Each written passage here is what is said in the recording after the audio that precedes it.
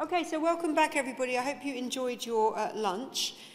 We are moving into the first panel session of the afternoon, and I'm really excited about this. I think it's a slightly different kind of feel from the sessions that we've had in the morning, in that we are going to be talking about financial innovation through payments technology. And it's true to say, I think, that across the world, governments and public bodies are moving away from traditional paper processes in terms of making payments, to kind of really embracing some of the different technologies that are out there. And this can really help increase the efficiency of the way they make payments. It can reduce the errors, making sure that they're paying to the right people. We've heard a little bit about that in sessions already, but also massively reduce the costs for government of doing some of these payments. So we're going to be talking about all things payments in this session. I know it's the after dinner session, so we need lots of energy in the room. So I will be coming to you for great questions. So please do take this opportunity, because we have three brilliant speakers here. So be thinking about the questions you want to put to our speakers, and I'll make sure we have time at the end of the session to get to your questions. So first, we will be hearing from Alessandro Morica, who is Chief Executive at PagoPA. Am I saying it right? PagoPA. Yes, PagoPA, which is the national payments platform in Italy. So you're going to be telling us a bit more about that. Then we will hear from Lee Edmonds, who is Head of Payment Services at the Financial Services in the Crown Commercial Service in the UK. And then last but by no means least, because he's come a long way to be with us here today, we're going to hear from Sudhanshu Prasad, who is the Chief General Manager at the Reserve Bank of India, where there has been lots of work going on kind of payments and technology. Alessandro, I'm really curious to hear what's going on in Italy on this payment platform. Yeah, so I will have a very short speech, only 20 minutes, so it's 80 slides, so really... I'll cut you off after lunch, it will be perfect. Fine. So I'm representing PagoPA. PagoPA means I pay public administration. Not to confuse with PagaPA, which in Italy, young people in Italy are using to say daddy's paying. Oh, okay. So okay. Something a little bit different. So PagoPA is a state-owned company established in 5 years ago, so it's a very new company that operates autonomously as a technical partner and advisor to the public institutions, with the logic of self-sustainability. So we are trying not to be financed by the state. Our mission is to design and build digital infrastructures and advanced technological solutions aimed at promoting the widespread diffusion of simple, user-centric digital citizen services, starting from the digital payments. So digital payments are one part, and this was why the company was established, to strengthen the national payments system, through which all the money transactions addressed to the Italian public bodies are transiting, and is among the e-government pillars in Italy. Promoting and enabling digital payments is a cross-cutting goal of all our platforms.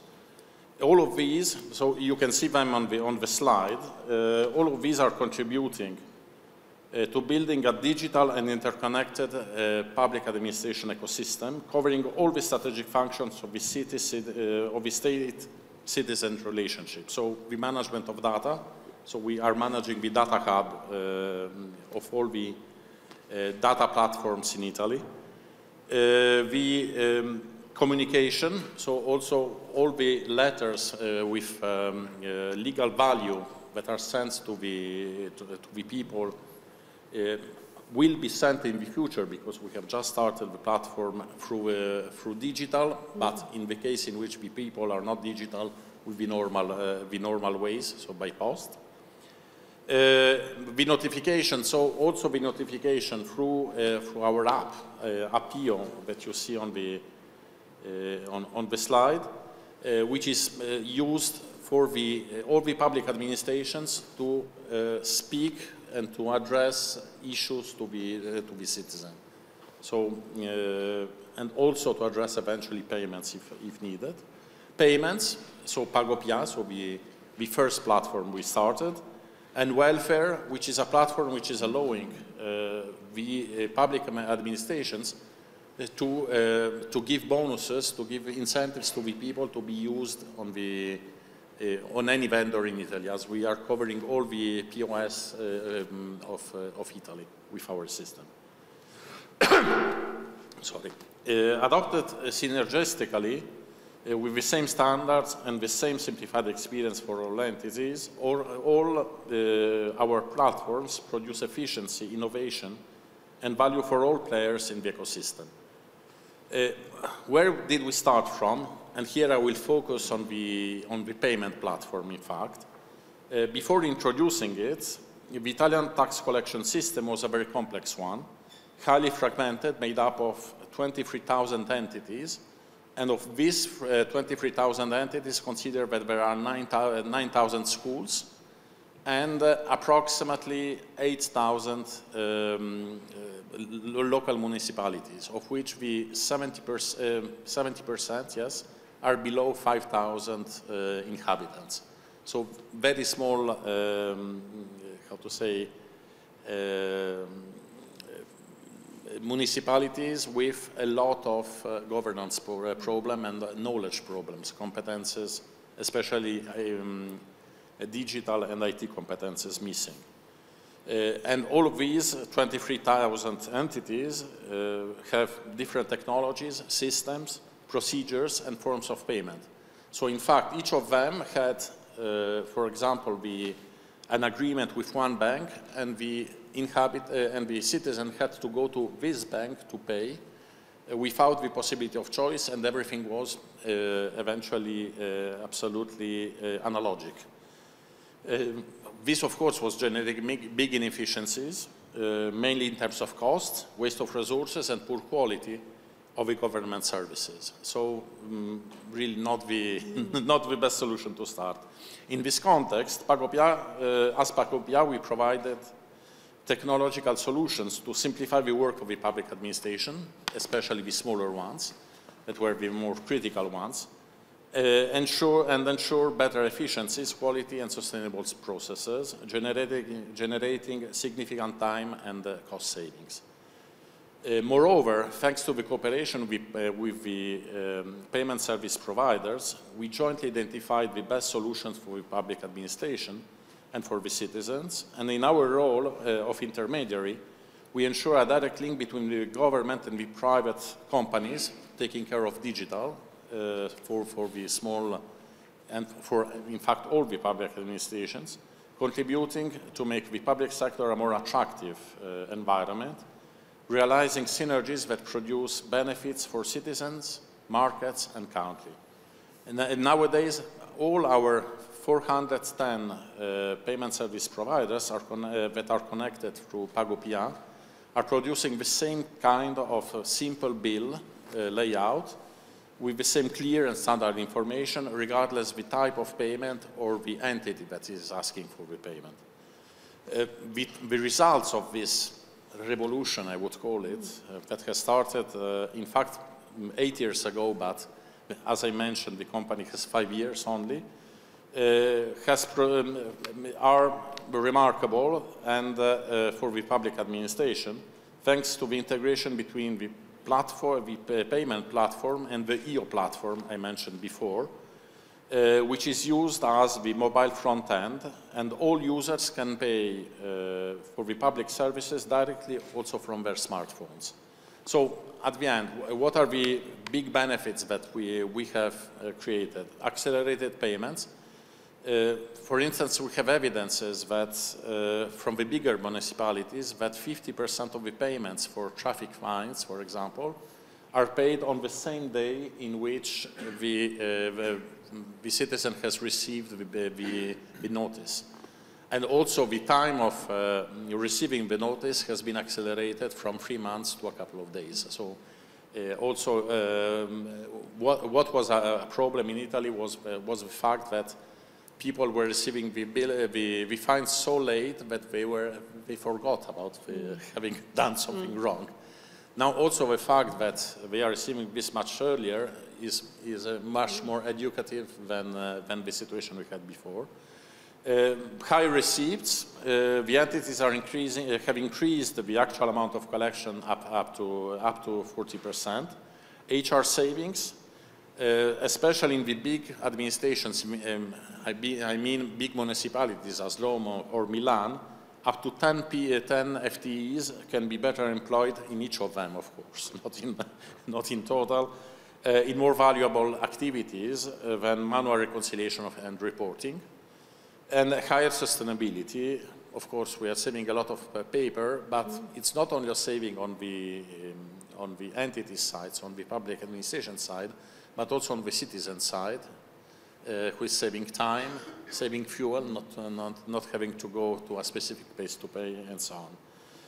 Summing up, we offer a uniform user experience across all touch points in a multi-channel perspective, allowing the freedom of choice to pay where and how people want, even in physical touch points as tobacco shops, for example, helping to break down the digital divide that has historically characterized our country. The proof of our success are our numbers. In 2024, an average of 12.5 million people each month are paying through our platforms, to about 18,000 entities that have already joined our platforms. And as of April 2024, we generated almost 1.2 billion transactions for an economic value of approximately 238 billion euros. So definitely it's something which is central and that has addressed the digital divide issues, giving the opportunities to everybody.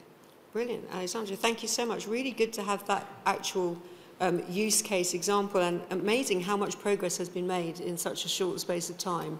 Absolutely. And what you're now able to do. And also really, I mean, you've set out really clearly all the benefits of this, but very interesting that you started with payments in to government, and now that platform is being used for so many other things for government, so it's driving transformation across lots of other areas. And in fact, the platforms represented are only a part of what we are doing, because we are, just another example, we are working on a digitalization of the bank guarantees to allow also the, how to say, to follow the history of all the guarantees and to address also the frauds problems in the public administration. Fantastic.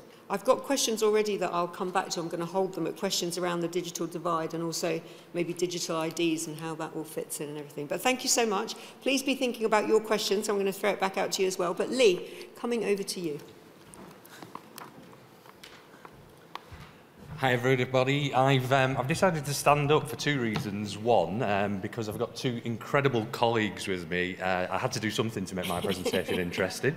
And secondly, colloquially speaking, we call this the pudding session, so dessert, and to get some energy in the room, hopefully, anyway. So my name's Lee Edmonds. I'm Head of Payment Services within Crown Commercial Service, and I'm just going to take you on a little bit of a journey about what Crown Commercial Service is, first of all. Crown Commercial Service is a public sector buying organisation, the largest in the UK.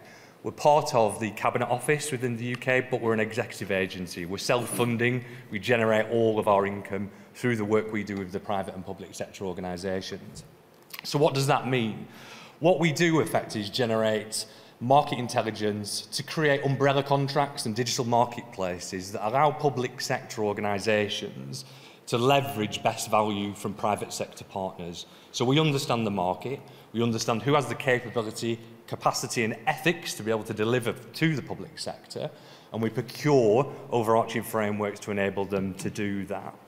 So in practice, some of our results from the last financial year, we're still dealing with the books at the moment for this one, 31 billion was spent through our commercial agreement, so we are a trusted provider for public sector entities within the UK.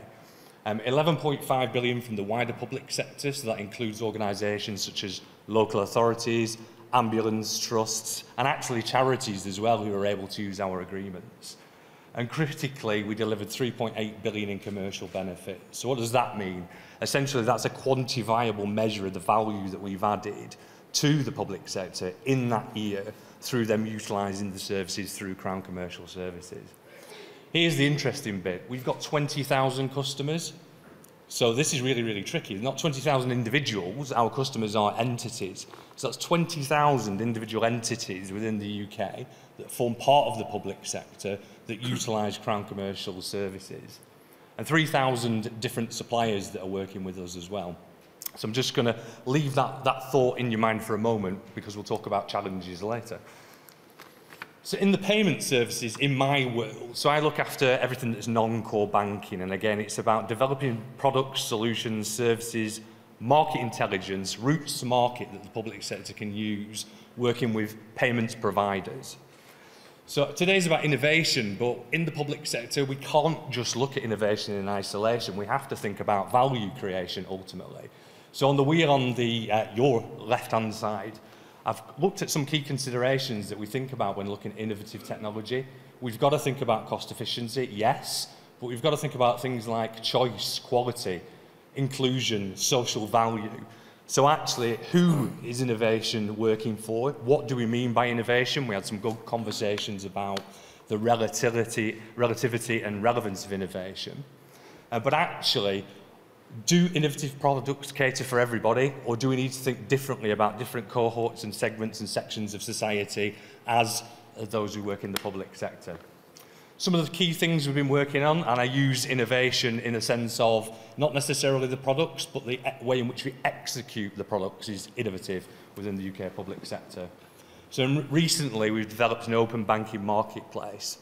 And essentially what that is a digital marketplace that allows any public sector organisation to access pre-qualified organisations that can deliver payment initiation service, account information service or confirmation of payee services.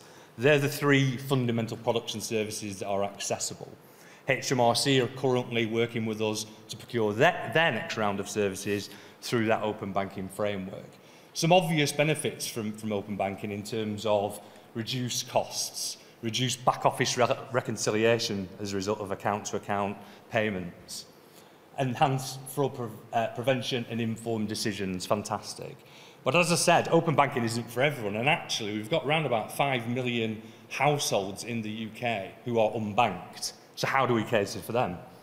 Well, the third arrow is prepaid cards and vouchers. So I heard Karen talking about smart cards this morning in Ireland. That's something that we've put into place through a framework, a marketplace that enables public sector buyers to procure services through those providers who can provide solutions that are actually either physical or digital in this space, but ensure that regardless of whether or not an individual's got a bank account, we can get money into the hands of vulnerable people.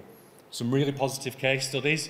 A famous footballer for a football team that I won't mention in the UK, during the summer of the last couple of years has put together a campaign which looks at children whose parents are in receipt of benefit, who qualify for free school meals during term time. How do they feed those kids outside of school? So a welfare package was developed which looked at providing funding to put food into the bellies of those children ultimately, and that's delivered through vouchers. So closed-loop vouchers that are available for use at supermarkets that are delivered to the hands of those parents. So driving behaviour to use funds in a specific way via a voucher. And those vouchers are issued physically, but if individuals have digital capability, they're issued via QR code or digital vouchers. So building on existing convention and technology in the gift card market, for example. Prepaid cards offering a different solution. Open-loop prepaid cards are enabling local authorities, municipalities, easy for me to say, in the UK to get money out to citizens who don't want to be paid into a bank account. Those responsible, for example, for paying for social care. Children in care who are given allocations of funding.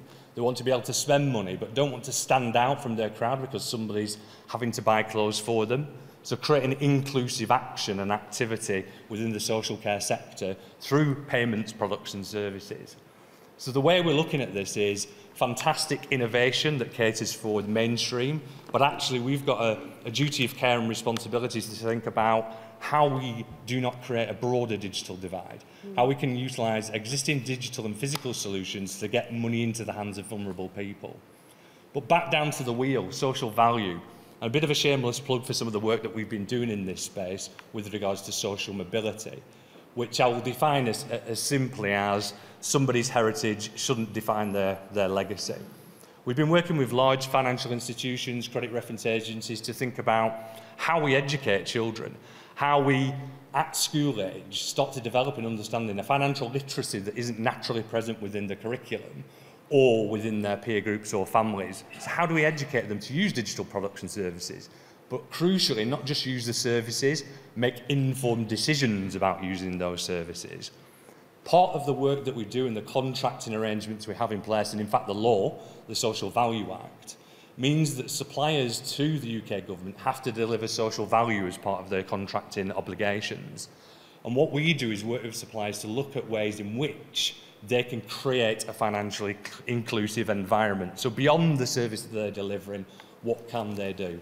So at base level, this has been the large financial institutions working with us and school-aged children, providing financial management skills, budgeting skills, financial education that is outside of the school. Simple things that start to make a difference and help them make informed decisions, not just what product or service do I use, in what circumstance, what is the impact, what is the knock-on effect critically. And that, for me, is really, really crucial in ensuring that we don't create not just a digital divide, but a debt problem through taking on credit that actually is taken on through uninformed decision-making. And then finally, one that's a little bit odd, I guess, for this forum, one of the areas that we're working on at the moment is fuel payments. So at the moment, we've got a standardised product, which is a fuel card. We've around about 5,000 organisations in the public sector that use fuel cards, ambulance services, police, fire services, for example, but all sorts of fleets. And they use a fuel card to pay for fuel. The clue's in the name. But actually, as we move to electric vehicles and alternative fuels, that standardised infrastructure that supports those payments is no longer in place.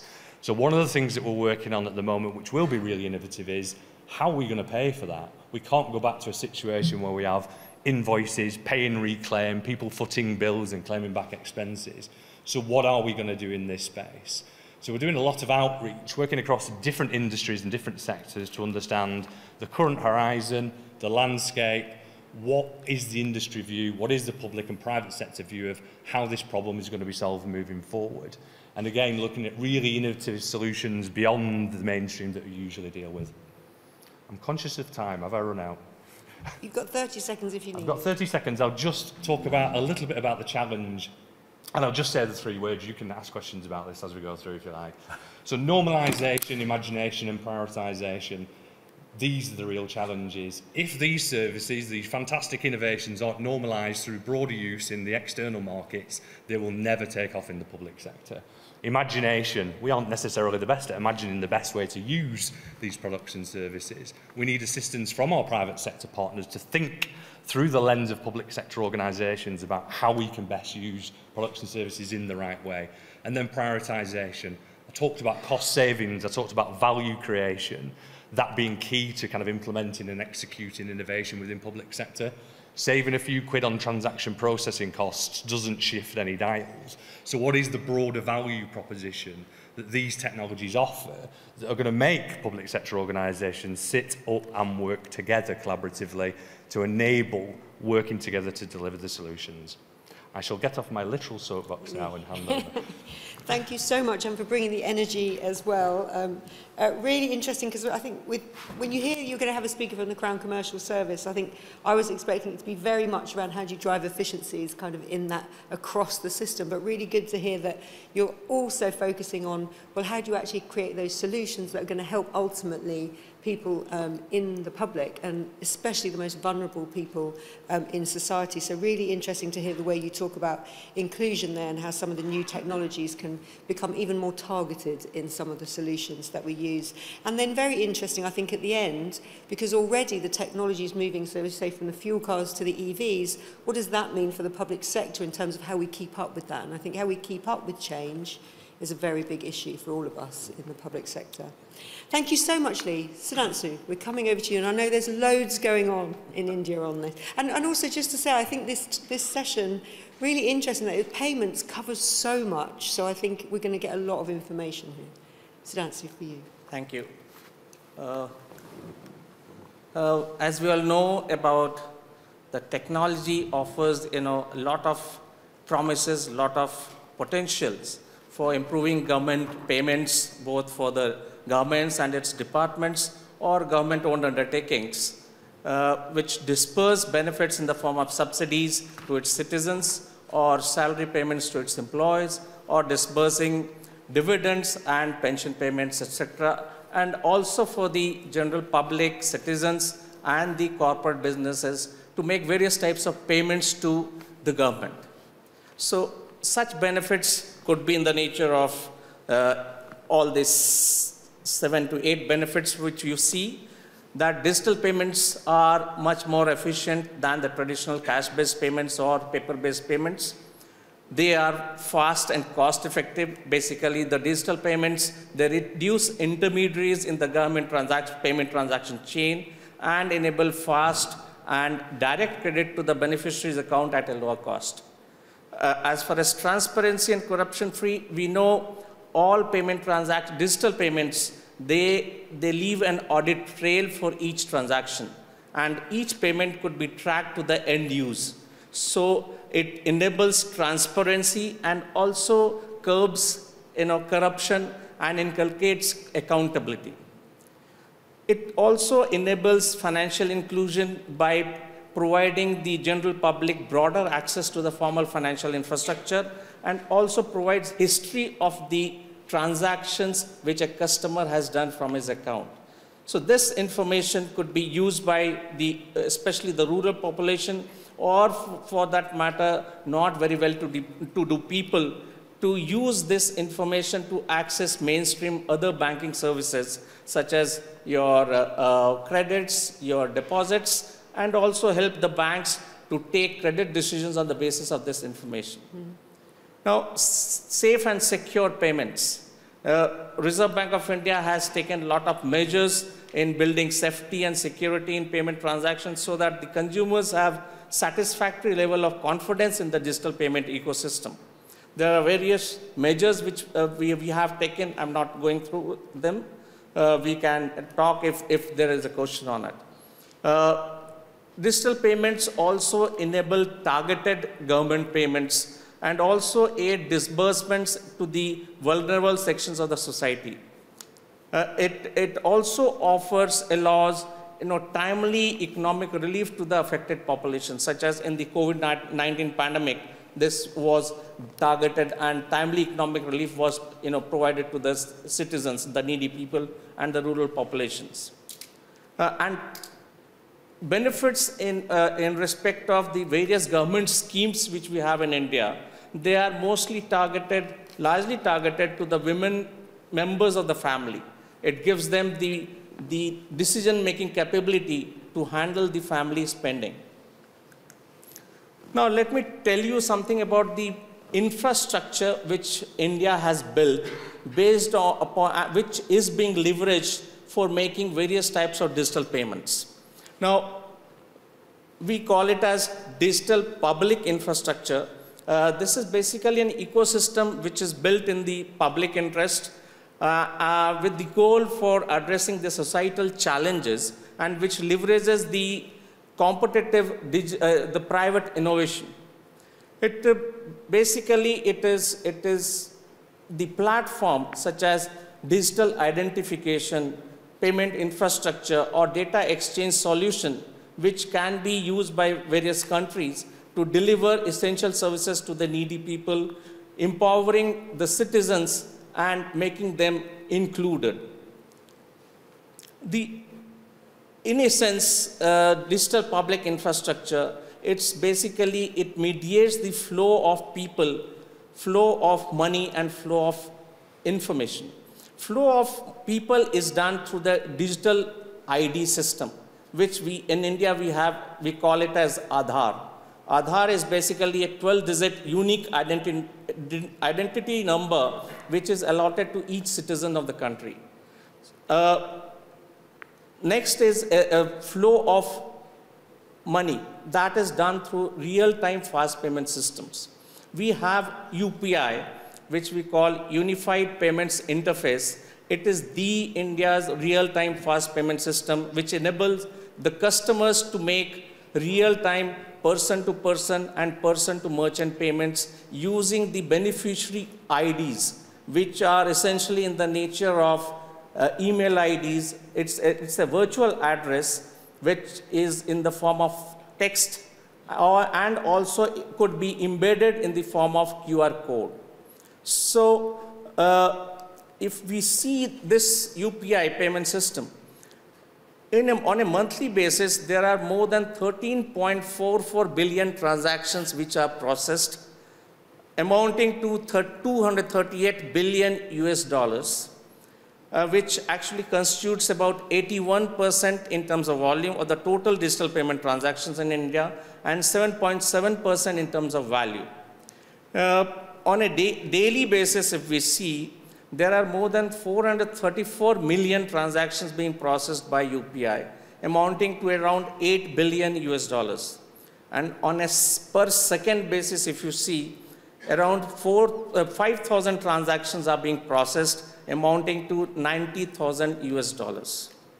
So this UPI, this is being seen as a digital public good in India because of the convenience it offers, because of the safety and security it offers to the customers, and with a click of a button, you can initiate a payment transfer and it will happen. The third infrastructure, the foundational infrastructure what we have built is, it's about data sharing mechanism, data sharing system that is called account aggregator. So account aggregator is basically, it helps the individuals to securely and digitally access and share information from the one financial institution where he maintains account with other regulated financial institutions which are there on the account aggregator network. So essentially, account aggregator network is a data exchange, data sharing system based on consent given by the individuals, and that will help the individuals to access, as I said, other banking services, and also help the banks and the lending fintechs to actually expand their pool of customers. So all these, India, through the India stack, it has become the first country to actually build the foundational digital public infrastructure. Now, over on this digital public infrastructure, we have various payment systems which are using this infrastructure to make payments. Now, let me tell you something about the various payment systems which government uses to make disbursements to its public, to its citizens in the form of benefits and subsidies under its various programs. The first one is about NACH. If you see NACH, that is National Automated Clearing House, which is a web-based solution to facilitate end-to-end processing of interbank high-volume transactions, which are repetitive and periodic in nature. So it is meant for banks, it's meant for corporates and governments to use this system to make disbursements to various customers for distribution of subsidies, distribution of dividends, salaries, interest payments, etc. And also to collect various types of payments from other customers, such as bill payments, which are relating to, say, telephone payments or electricity payments, or for gas, water connections, etc., or loan repayments, or for mutual fund insurance premia, etc., on the basis of the mandates given by the customers. So this NACH system basically has two variants: NACH credit, where you debit one account, that is the user institution's account, and credit large number of customers. Same way, it's NACH debit is opposite to NACH credit, where you debit large number of customers' account and credit a single account for collecting various types of bill payments. Another system what we have is APBS, that is Aadhaar Payment Bridge System. This is a unique payment system which uses Aadhaar number as the central key for electronically channelizing the government payments and subsidies and the benefits under its direct benefit transfer program to the Aadhaar-based enabled accounts of the intended beneficiaries. In India, whenever a customer opens a bank account, he's mandated or he's asked to link his Aadhaar, unique identity number, that is the Aadhaar number, with his bank account. So that's the way Aadhaar-enabled bank account it is called. And APBS is actually, it uses the Aadhaar number to transfer various types of payments from the government. So the most important user of this APBS is the government and its agencies for transferring the various subsidies or benefits under its various programs.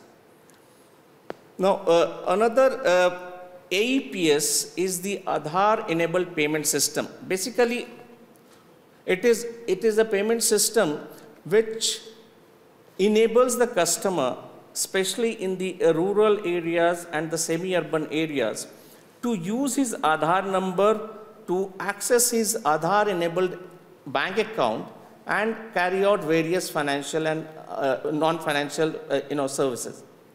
So he just has to put his actually Aadhaar, I just want to tell you, Aadhaar number is a 12-digit number. It is based on the biometric information of the customer. And biometric information of the customer is all 10 fingerprint, 2 iris print, and the photo of the customer. So Aadhaar-enabled payment system, it uses Aadhaar number and biometric authentication of the customer to enable him to make any payment using Aadhaar-enabled payment system. And another payment system what we have is e-rupee. E-rupee is basically a prepaid digital voucher which is primarily presently used by government and its departments for some person-specific or purpose-specific payments. So this was issued at the time during the COVID-19 pandemic.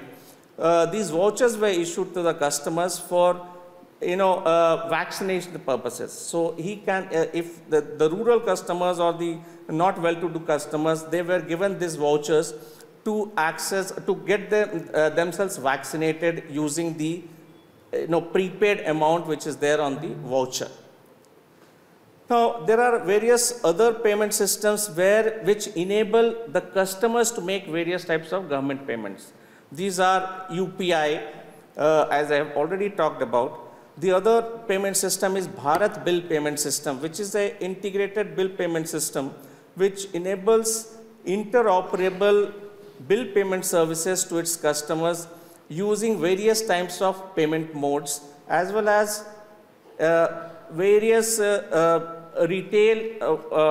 agents locations to help them to make payments. Sudhanshu, I'm just conscious we definitely need to get time in for questions, so maybe one more minute, thanks. So card, PPI, net banking, all of you are aware. Now let me tell you something about barriers and innovations in government payments. These barriers are especially in India because for adoption in government payments or for any other payments for that matter, people are very comfortable in using cash. They don't want to use digital payments because of lack of trust in digital payments, though there are not much fraudulent transactions which are being reported as compared to other jurisdictions. The fraud to sales ratio is just 0.002%. Still there is a lack of trust. There is limited digital literacy. Digital divide is actually playing a role which we are trying to address this through various other use cases. There are some lack of sufficient digital payment infrastructure which we are addressing through creating a payment infrastructure development fund which actually incentivizes in the form of subsidies to deploy various payment access points, especially in the rural and semi-urban areas. We are also working on making some efficient customer grievance redressal mechanism as far as e-payments or digital payments are concerned. The frauds, as I said, that is one more barrier which create lack of trust in the digital payments. The innovations what we are actually having in for towards government payments, the central bank digital currency, we are running a pilot. We are also trying to build on some certain additional features on CBDC, that is programmability and offline capability. So programmability will enable the governments and other individuals also to make person-specific or purpose-specific payments. And offline capability will help them to enable financial inclusion in areas where there are issues in internet connectivity or there is poor or no connectivity. And e-rupee, we are trying to make it available for all individual corporates, and of course governments would be there. Thank you so much, Sudhanshu. I knew there was a lot to cover, and you've done a very good job of trying to summarise it all there for us. And it is incredible in terms of the scale, just the numbers that you were throwing out and how many people. And I think you have nearly 2 billion people now on the Aadhaar system, which is quite, a lot when you're coming from smaller countries. Very quick question from me, because you mentioned there some of the challenges, and I just wondered whether there were any challenges that you recognise from the system in Italy. Are there similar challenges in terms of trust in particular, people not trusting maybe a digital system from a government? I would say that we don't have this problem. The problems are not so much on the citizen side than on the public administration side, and so on the competences to run and to be integrated in the system. And was your system in place during COVID as well, and did you use it at all for notifying people about COVID? Let's say our EO app I mentioned was used for the Green Pass. So the Green Pass was installed on the EO app, and you could present it as the proof. We have, up to date, we have over 38 million downloads of this application. And I believe that this is the real center of all our infrastructure. Okay, brilliant. And then Lee, my final question to you before I throw open to the audience. Again, one of, I think, digital literacy and that digital divide that Sudhanshu mentioned. Do you think, from the government point of view, they would like to do all the kind of payments out digitally because it's very efficient, but you're saying as well you need to make sure that you don't leave people behind? So yeah, absolutely. I think there's a desire to be innovative, but it's all about value as opposed to the kind of cost efficiency that we naturally associate with innovation. So not just about leaving people behind, but it's the quality of service. And actually, is innovation about choice? Is it about cost efficiency? Is it about inclusion, accessibility? It should be about them all. And it might not just be one product or service. It's about understanding the outcomes that we're looking to achieve, and actually what is the right thing to deliver the best outcome for the citizen in this instance, in those circumstances. So you talked earlier about expecting, I guess, me to talk about procurement, being Crown Commercial Service, but we are procuring public sector services, so we have to focus on ultimately the end recipient and the outcomes. And just interesting then, in India, what you said was actually if you can get people into the digital system and get them a digital ID and maybe a bank account, that opens them up to other financial services that maybe they didn't have access to previously. So, brilliant. Thank you so much for our speakers. Who would like to kick off with the first question? Anything to... Yes, we have down here, if we could get a microphone down here, that would be great. Thanks. Hi, thanks very much for the presentation. Lee, can I ask you, are you involved with the Rural Payments Agency there in the UK? To an extent, they are a customer of Crown Commercial Service, yes. Okay, and then the follow-up question I had was, and this is a little bit slanted for a business idea, I'm on the board of a company which provides fleet cards and money to EV fleets and all the rest. Do you provide those cards yourself, or do you go to the market and find providers? So we have a legacy framework in place that we're likely to that we are going to go back out to market for, start the process later in the year. So we go through a range of different private sector providers who provide fuel cards for us. So it's a government framework. That opportunity will be coming up again, so you can talk to us about that. And then we're looking concurrently about what we do in the in the EV space predominantly, how we're going to pay for that moving forward as we transition our fleets. So, yeah, happy to have follow-up conversations about that. Thanks. Yes, Ian down here. And then do we have any other questions at the back of the room? Thanks, Siobhan. Really interested to see on Sudhanshu's final slide the word programmable money. And Lee, when you were talking about closed loop vouchers, it struck me as similar.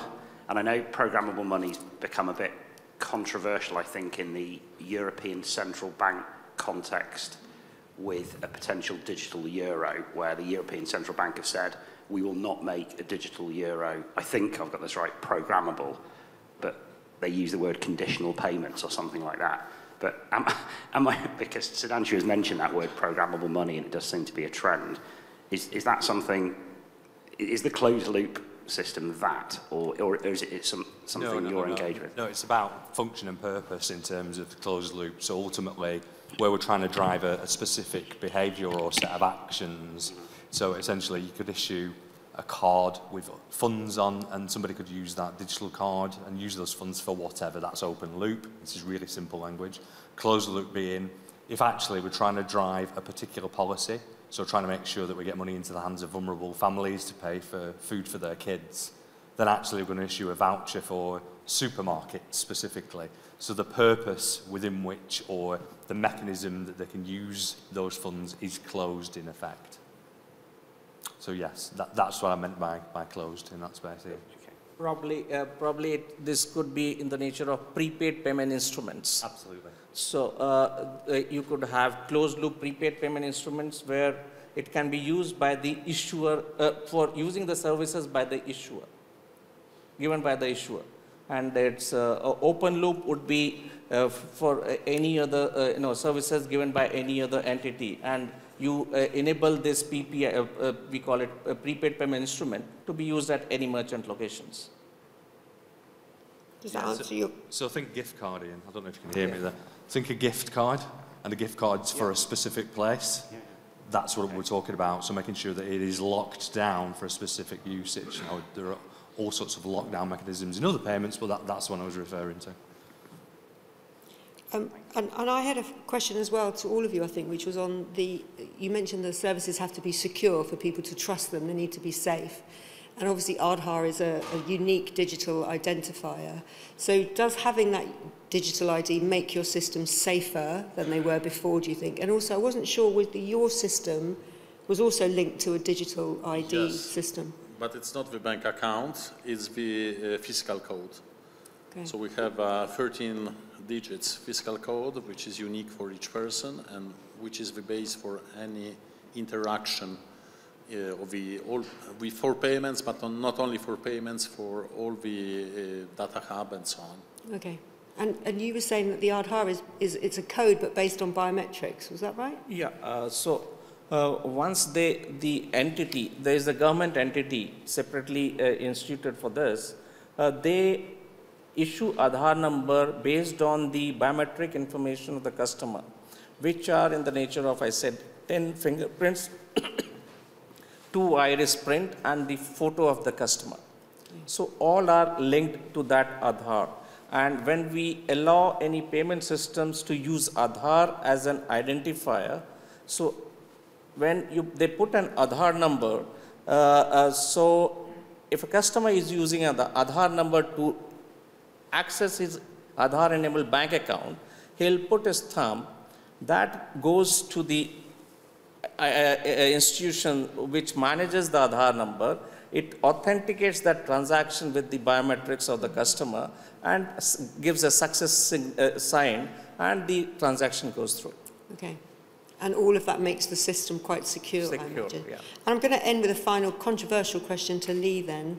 Coming from the UK, where we don't have a digital ID system, would you like to see some kind of digital ID system Is this develop? a personal opinion as opposed to the opinion yes, of it's the UK Chatham government? House rules and nobody's tweeting out. Chatham House rules is just going to be online.